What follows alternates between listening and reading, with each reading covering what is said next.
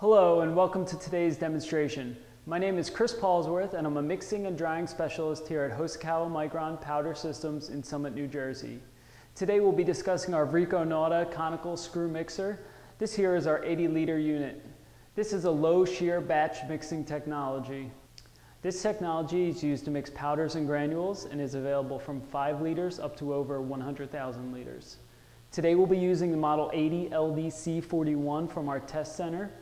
Looking at this unit from the top down, you've got the drive up top with the motors for the auger, the orbital arm, and the intensifier, which is an optional piece of equipment. Moving down, you've got the mixer vessel, which you would fill with the powder. And at the bottom, you've got your discharge valve, which is an ISOM ball segment valve. Behind me, you have the control panel, which we'll be using to control the unit. Looking inside the mixer, we can see how it operates. The auger off to the right runs down to the bottom of the vessel and is supported by the orbital arm at the top. In the center is an intensifier, which is optional. We'll now start the unit.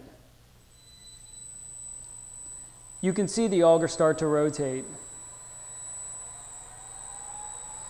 You can now see the orbital arm also start to rotate. The mixing in this type of mixer occurs as the material is transported from the bottom of the mixer up through the top by the auger. The location of the auger is changed by the orbital arm to mix the entire batch. Note that this unit is cantilevered with the screw fully supported by the orbital arm. There is no bearing or support at the bottom. For today's demonstration, we'll be blending extra fine granular sugar with an average particle size of about 400 microns with iron oxide pigment that has a particle size of less than 20 microns. We'll be mixing 99.2% sugar with 0.8% iron oxide pigment.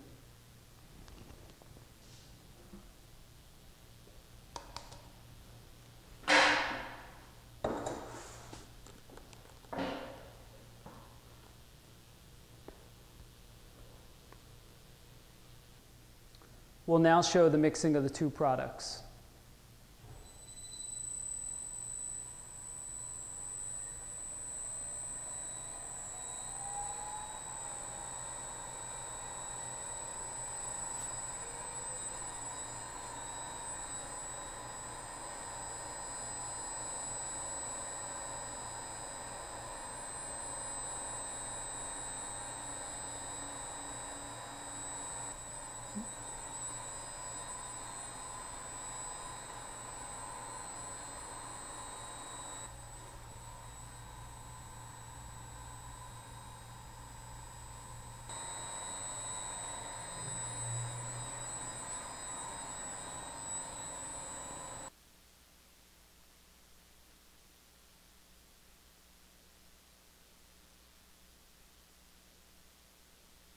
We're going to discharge the material from the mixer now.